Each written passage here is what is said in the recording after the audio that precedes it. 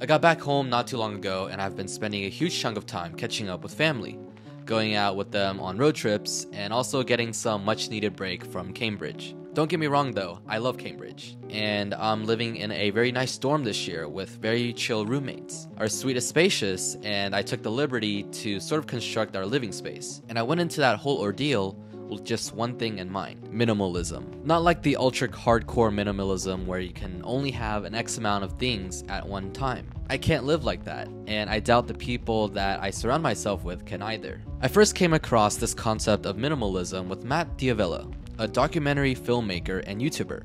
Known for his minimalist ideas and creation of sustainable habits, he was the one who really inspired me to embrace quality over quantity. I didn't realize it back then, but I'm much more likely to sit down and do the work when my desk and living space is clean, organized, and decluttered. I don't have like chargers or books or sticky notes all crowding up my table that's distracting me. I love minimalism and this idea that we can derive significantly more benefits from what we own by simply just having less of it. I see my peers around me with their 5 suitcases, lugging it back and forth and filling up their rooms with things that I don't really see them use at all. I can't really say much either because back then I most likely had the same way of thinking. Back then I accumulated a ton of random stuff in my room. There's always a voice in my mind that's telling me to not throw away certain things, that Nike shoebox, that sleek elegant packaging, or even some packing peanuts. I always wanted to find a way to use the things that I had. And so naturally, over time, my room just started to get filled up with quite an interesting array of things. I have all the Apple product packaging that I ever owned, dozens of the same cords, papers from high school, clothes that I don't fit in anymore, and sentimental things from friends and family. Even the tiniest things I held onto, like the plastic twist ties for the wires, clips, flash drives, cables, and bricks. I kept them all. And so coming back home after spending my summer in Cambridge, I stepped into my room and in my mind I'm thinking, wow, this place looked like more like an IKEA than a bedroom. I quite literally had everything imaginable and it felt like the room that I walked in was not mine. You see, I had left that scarcity mindset long time ago, and I felt that as a student, having this mindset is only holding you back, being unable to sift through the trivial things and to decide to discard them. You're just letting that clutter build up, both physically in your living space and also mentally in your mind. And trust me, you don't want to live in that scarcity mindset because that's how you subconsciously feed your mind with these limiting beliefs about yourself. You think that you won't be able to derive more value tomorrow. You think that you won't be able to get another chance to get what it is you want in the future, so you cash it all in now. You pinch for money, you hoard the free merch and useless shit that you won't ever use. That's such a finite way of thinking. It's like you don't have faith in yourself to do better in the future. You continue getting the free stuff and it just piles up. What are you going to be even using that for? And it's taking up valuable space in our physical environment, but also our mind.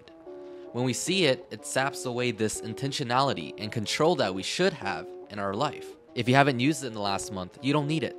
Donate it, give it away, or just toss it out. Oh, but what if I need it for the future? Trust me, you don't need it, and you won't ever need it. I bet you that if I just throw it out without you knowing, you won't even notice that you're missing it. The mentality you should start living with is that you only keep the things that you absolutely need to live with. You know the saying, less is more. By not being essential and minimal with our possessions, we become a slave to these objects.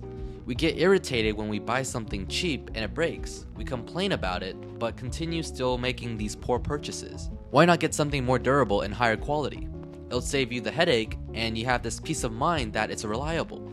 You can count on it to do its job. Being more intentional with what we own, we derive more utility and happiness from having it than, let's just say, owning 4 different things with the same functions. But no, that's not an excuse to keep buying the newest iPhone or the latest tech. You don't need the new iPhone or laptop to start your business. You don't need the fancy notebooks or gel pens to get good grades. You don't need the influencer workout routines to get in shape. They're just using marketing tactics to distract you and to clutter up more of your space.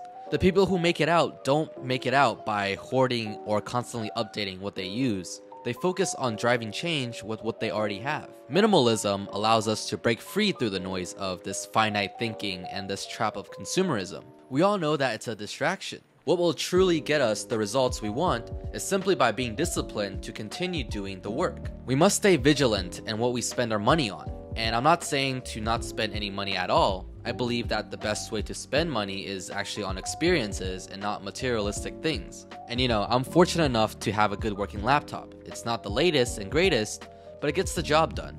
Why would I spend more money on getting the newest M3 MacBook if my current one can already do what I need it to do?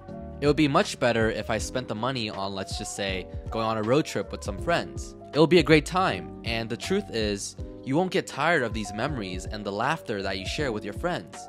Those things last forever, but that new iPhone that you just got won't mean anything to you once the next version comes out. My psychology professor, Daniel Gilbert, aka the greatest of all time, and the author of Stumbling on Happiness, once said that you can sell your phone or these fancy shoes on eBay, but no one ever said, oh yeah, I'm gonna sell my memories of a trip on there. That's simply not the case, and we like to keep these memories for ourselves. And as a student, there's so much more out there for us to discover and accomplish. So please, don't fill up your current inventory with these finite thoughts and objects. Gather an arsenal of things that you can reliably call upon and use it in your day-to-day life. And if you have something that you no longer derive happiness from, just get rid of it. Save that energy and focus on your goals. Stop attending those events to get the free stuff. You don't need more of it.